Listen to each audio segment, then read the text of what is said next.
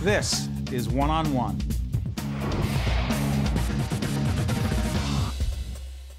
Normally this is one-on-one, but now we're going one-on-two with two superstar scholar athletes I'm about to introduce on camera. Ready for a two-shot? Here we go. We have Stephanie D'Ascoli, who is with us, and Kyle Glasgow. And they are 2012-2013 Best Teammate Award winners, right? This comes from the Super Essex Conference Teammate of the Year event held at the Yogi Berra Museum and Learning Center. Good to see both of you. Thanks for having us. It's nice to see you. Now, this our good friends at Investors Bank, Kevin Cummings, I was sitting with him, the CEO, and he says to me, you know that at the Yogi Berra Museum, the great Yogi Berra, they pick the Best Teammate Award. Not just a great athlete, but a great teammate, right? It's the first time they did this. They picked each one of you. Tell folks exactly what you do. Let's go through this. Kyle, you're the captain of the football team? Yes, sir. You, in fact, Stephanie, the captain of your lacrosse team, right? Yep. You're going to college where? Muhlenberg College. And you're going? Illinois College. All right, let's talk about this. I already asked around and found out why they picked you as the best teammate. Why do you think they picked you as the best teammate? Because I'm a positive person and I just like to have a smile on my face all the time. There's more to it than that. I heard that when your team is losing, you're down. You still have a positive attitude. You try to get other people up on the team no matter what. Talk about that. Why do you do that?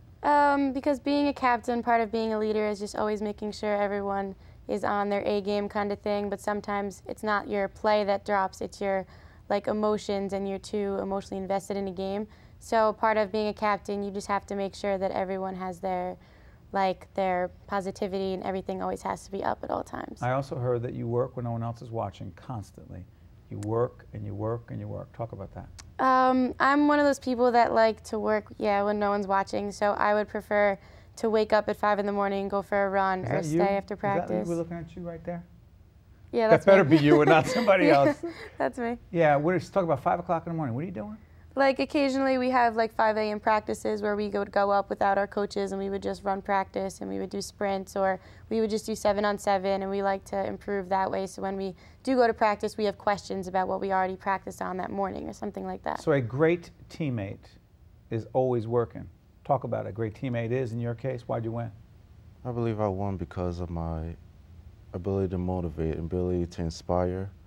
I don't normally look at the stats or victories on the win column. I look at making my team as better men on and off the field. A lot of times, like Stephanie, you may lose and you may be down, but that's when your leadership should show the most. You should show up, motivate, inspire, and even be a helping hand to them. Wait, give me an example. Because say you got a freshman, you're a senior, you got a freshman or a sophomore that is very caught up in his performance, very caught up to the point where he doesn't get that it's more about the team. You take that kid aside, you do what? I'll just tell him, I was once in your shoes, and I had a senior that once motivated me to put everything aside and to slow things down in your mind, and that you should focus on making another person better, because there's always a worse situation than you outside in the world. Hold on, you're talking a lot about off the field, though. That's what's interesting to me. You're saying you'll tell a young man that there's always a worse situation than yours. It sounds like you're talking somewhat about life, in some ways more than you are talking about football. Yeah, because in my eyes, I never see a more sport that could connect you to the outside world and in life more than football. In football, there's so much adversity you have to overcome by yourself, or so that you think. But I think that football is such a team sport. You gotta have all 11 men on the same page. And as the saying goes, you're as strong as your weakest link. And it's your job to make everybody on the same page, everybody happy, everybody on the same page. Even if it's that little freshman who you think that doesn't get much attention, the water boys, even he's included on your team. And I do my part to make sure everybody's together. Where did you learn this? Where did you learn the idea that everyone, I mean, by the way, the same thing is true in a television production. Right. You may be the person out front, but there are really talented, terrific people behind the scenes in that control room, and the crew, the camera crew here, writers, people, all kinds of people raising money for the series, all sorts of people you never see. And you have the same idea as well. Where did you get the idea? I'm coming back to you.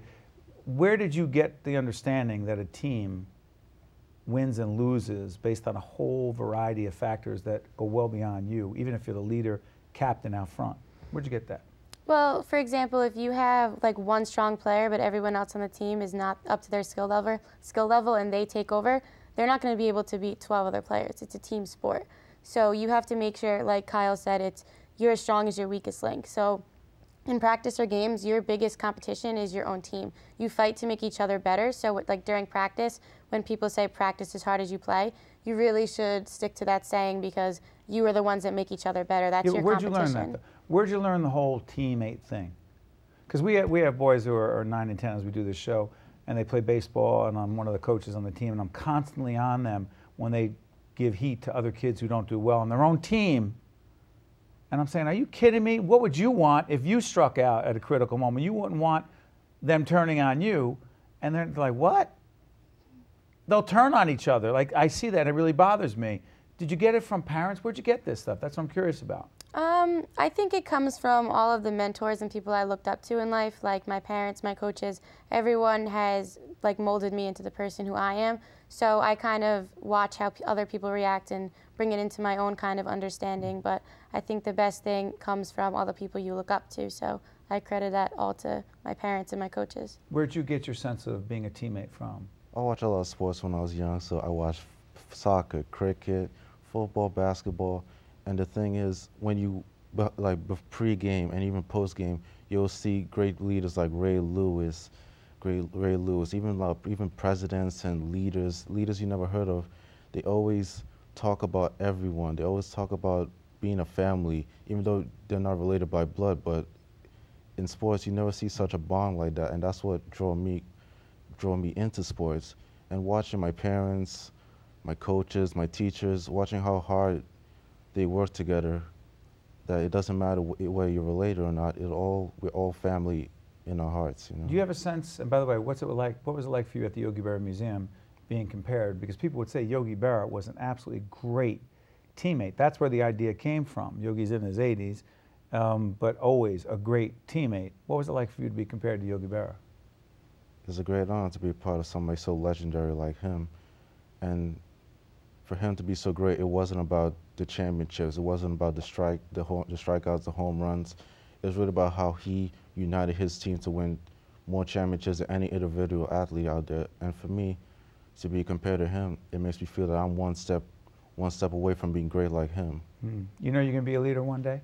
I know I can. On and off the field? Yes, sir. How about you? I believe it.